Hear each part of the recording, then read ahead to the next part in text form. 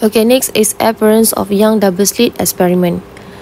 Okay, so from equation of consecutive equation delta y is equal to lambda d over d, you boleh uji. Kita nak tahu what will happen to the pattern kalau ada perubahan wavelength d or small d.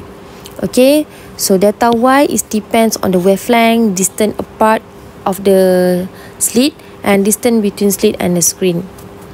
Okay, explanation for the above factors. So contoh, if a wavelength is short and thus delta y decrease for fixed d and d for the interference fringes are closer to each other and vice versa.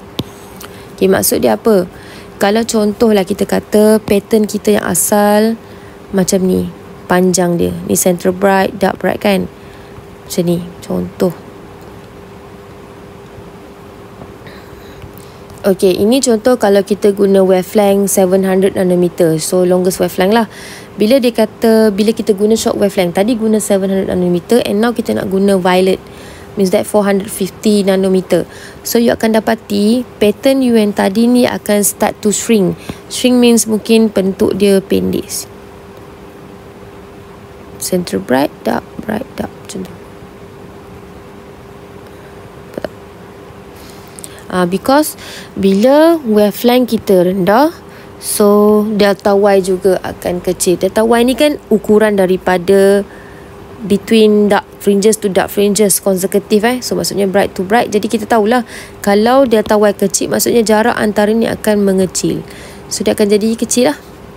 Okay. So if the distance apart of the d slit is diminished, maksudnya D ni slit diminish, delta y increase. Diminish means ni lah, kecil lah. So D ni kecil, so delta y ni akan besar. Delta y increase for the fixed D and lambda and vice versa. So delta y besar means that the pattern will be widen lah. Widen maksudnya lebar, melebar. Okay, kalau D increase, so delta y also increase. Macam tu lah. Okay, so if one of the slit S1 and S2 is covered up, okay, maksudnya kan double slit kan? Okay, double slit. Okay, so contohlah kalau satu slit ni, slit 1 dan slit 2, kalau salah satu slit ni kita cover, means that wave ni takkan jalan, hanya satu saja. Jadi dekat sini interference tidak akan berlaku. Yang berlaku hanya diffraction. Macam mana single slit? Macam case single slit lah. Maksudnya single slit berlaku diffraction. Jadi diffraction fringes yang akan appear lah, bukan interference pattern. Sebab you hanya ada satu slit saja. Interference mesti berlaku pertindihan antara dua wave. Next, dia kata if the source slit S is moved nearer to the double slit, delta y is unaffected lah, but their intensity is increased. Maksudnya kan you ada satu lagi single slit kat depan, betul? Single slit kat depan ni kan. Jadi dia katalah kalau jarak ni dia ubah, apa yang jadi pada pattern. So pattern takkan ada perubahan apa-apa sebab yang ini kita ambil kira dalam calculation. Cuma yang berlaku adalah pattern dekat sini akan nampak lebih cerah sebab sumber kita lagi dekat. Okay. Alright, so next dia cerita pasal apa lagi? Okay, dia kata if the experiment is carried out in different medium, for example water, the fringe separation delta y decrease or increase is depending on the wavelength of the medium. So senang macam ni lah.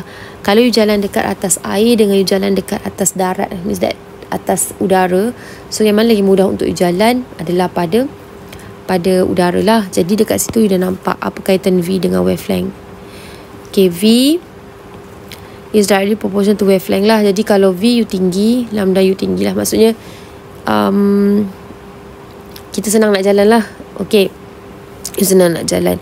Jadi dekat sini boleh cakap lah, kalau kita lakukan eksperimen ni dalam water, so dalam air, so dia punya V adalah decrease.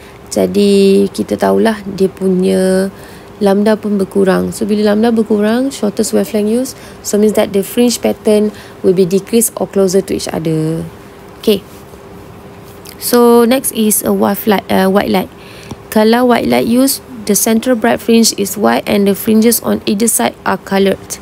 Violet is the colour nearer to the central fringe and the red is further away.